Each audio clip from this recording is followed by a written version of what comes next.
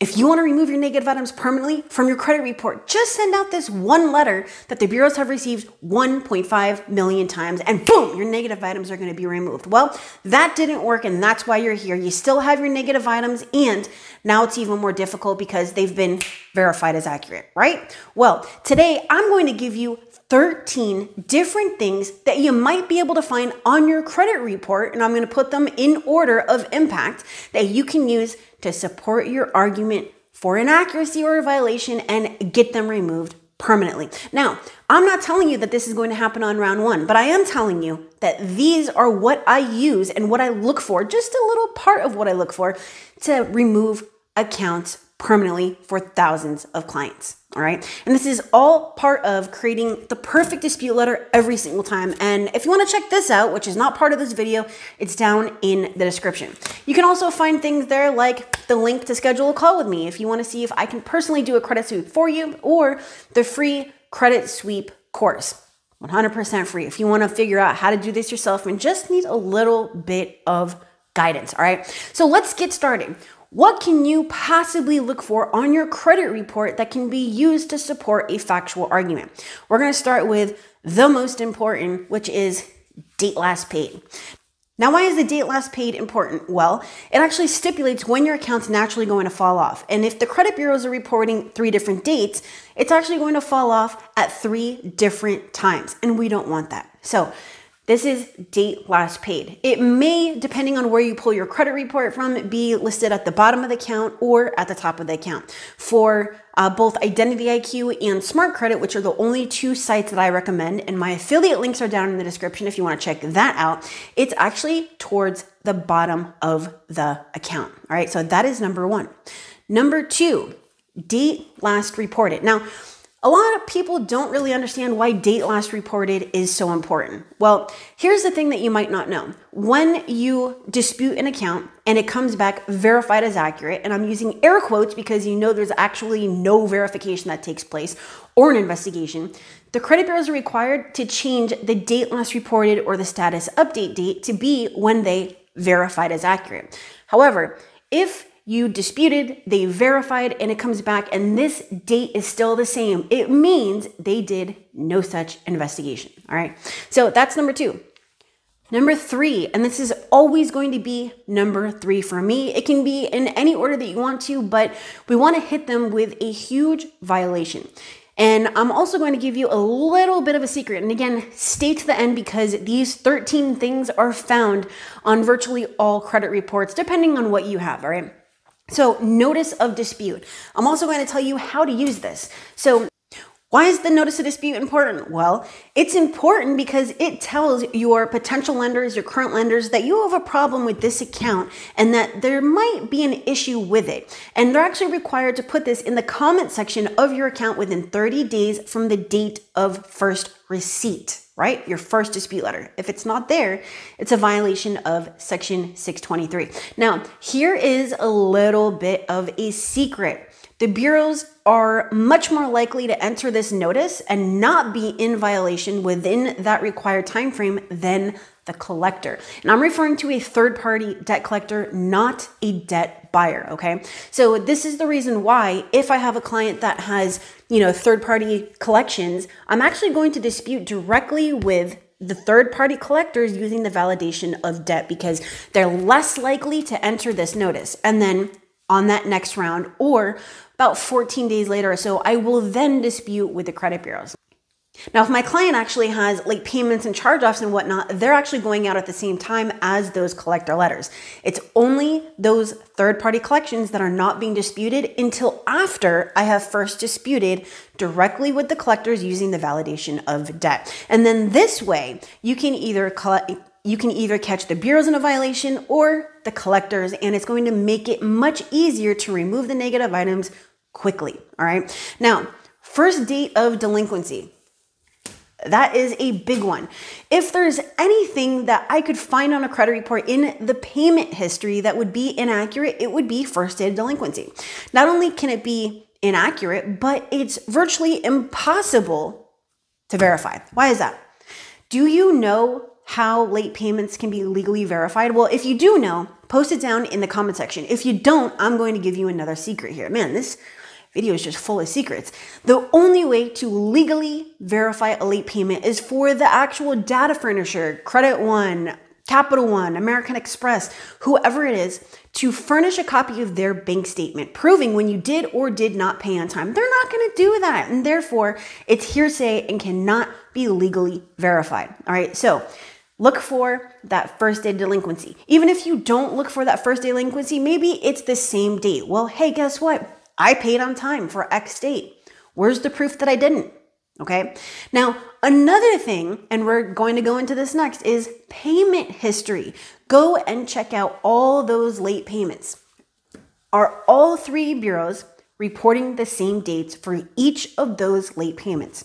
9 times out of 10, you are going to find a discrepancy where Bureau 1 is reporting this date, but Bureau 2 is reporting that you actually paid on time, but they instead are reporting that you paid late on a different date. It has to be the same information. I was either late or paid on time. I cannot be both, okay? So this is why it's so important to go and pick apart your account and look for these dates and these amounts and things that are reporting where they shouldn't be reported, okay? And this is why I'm giving you this information, because it can quickly remove your negative items, all right? Monthly payment on a closed account or monthly payment on a charge off. The account's closed. I'm not paying monthly unless I am and I have a repayment agreement or some sort of something where I am paying back and I'm paying back monthly. Go and look at your closed accounts, even your positive ones, because your positive ones might actually be closed but report that you're paying monthly when you really are not, okay? And you're going to want to change this because it's going to show that you're paying more monthly than you actually are. But this is a great way, if it exists, to remove whatever closed account it is, a collection, a charge off, whatever, all right? Another one is the high balance being reported lower than the balance. In case you didn't know, what the high balance is the highest balance the account ever had, right? So you can't have the balance be $1,000, but the high balance be $500. No, it's the other way around. You may owe $500 right now, but the highest the balance ever was $1,000. So if you see that the high balance is lower than the balance, then hey, guess what? That is an inaccuracy. Balance on a transferred or sold account. Why is that important? Well, again, we're dealing with something that just doesn't make any sense. This account is no longer being owned or held or whatever by X company, right? X data furnisher. Therefore, they cannot report it. They don't have it anymore. The company or the data furnisher that can report it is that new data furnisher. So here's an example. You have an account with Capital One and they charge it off. It said that you owed $1,000, but now Portfolio Recovery comes along and says, hey, you owe us $1,000. Now, if they're reporting on the credit report and that original collection is reporting on your credit report, only Portfolio Recovery can report that balance. They can both be reported, but with zero balance with the original creditor and the $1,000 balance with that debt buyer. All right, so they can both report, but only one of them can report the balance. Now, that also brings me to put in a side note here. If you have multiple collections for the same account, that is also something that should not be on there. It should only be the actual collector that is currently holding that account. All the other ones need to come off. So it can be the original and the current collector, all right? So if it gets passed around, you're gonna wanna track it and make sure that it's only with that company or that data furnisher that is currently holding that account. Limit on a collection. It's a closed account. It's not an open-ended account. Why is there a limit? There should not be a limit. Another thing is go and check out the actual status. Is that collection open? I see that all the time. I dealt with that just yesterday, and guess what? I used it to dispute the account. Now, this account should never report as open, not when it gets on there, not while it's on there, and not while it's leaving. If you have a collection, it should report as closed. There cannot be an open collection. It's not an open-ended account. Lates on a collection. Go and look in that late payment history. If you're seeing 120 days late, 30 days late, just late anything, late payment status, guess what? Collections should not have a past due. They should not have a limit. They should not have late payments. They should not have any of that stuff. It can report that you have a balance on a closed collection. That's totally fine, but none of that other stuff that would otherwise report on something such as a charge-off. All right. Now, here is another one, and this is number 13, double jeopardy. What the heck does that mean? Well, we just went over it actually. So double jeopardy is when you have multiple data furnishers reporting a balance for the same account. Capital One reporting $1,000 and Portfolio Recovery reporting $1,000. So your balances are now going to be $1,000 more to someone potentially looking at your credit report than it actually is, right? You really only owe $1,000. So why am I seeing $1,000 here and $1,000 there? That obviously means $2,000 when I only owe $1,000. That is double jeopardy. Okay. Another thing is you're not always going to see all of these. I'm giving you 13 because number one, I see these all the time. Number two, they have a very high impact. And number three, they're going to give you the potential to quickly or remove your negative items quicker from your credit report than if you just send out some ambiguous dispute, not understanding what you're doing, not understanding what to look for, and not understanding how to use it. All right. So that is why we are going over this. Now, if you don't know how to actually write dispute reasons for these accounts, now, yeah, okay, I have 3 different dates. Yeah, okay, I have double jeopardy. Yeah, okay, I have a past due on a collection. Yeah, okay, my collection is reported as open. Yeah, okay, there's a violation for the notice of dispute. How do I write that actual dispute reason? Well, that is where this again comes in. How to write the perfect dispute reason every single time and how to write the perfect dispute letter every single time.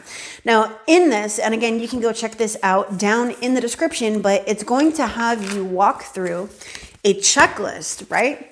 So you have a dispute letter checklist, and then you also have a dispute paragraph checklist, and then you have a checklist for creating your actual dispute reason. So every single part of your account, every single part of your letter that you need to write, this is going to walk you through step by step creating it. So here is an example. So go through the checklist before sending out your dispute letter. And this letter includes no more than 2 paragraphs before your disputed account. Letter includes no more than 10 accounts.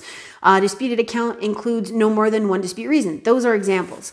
And then your actual paragraph is your why paragraph, right? So I'm writing this dispute letter because... What's your reason for writing the letter? What do you want the credit bureaus to do?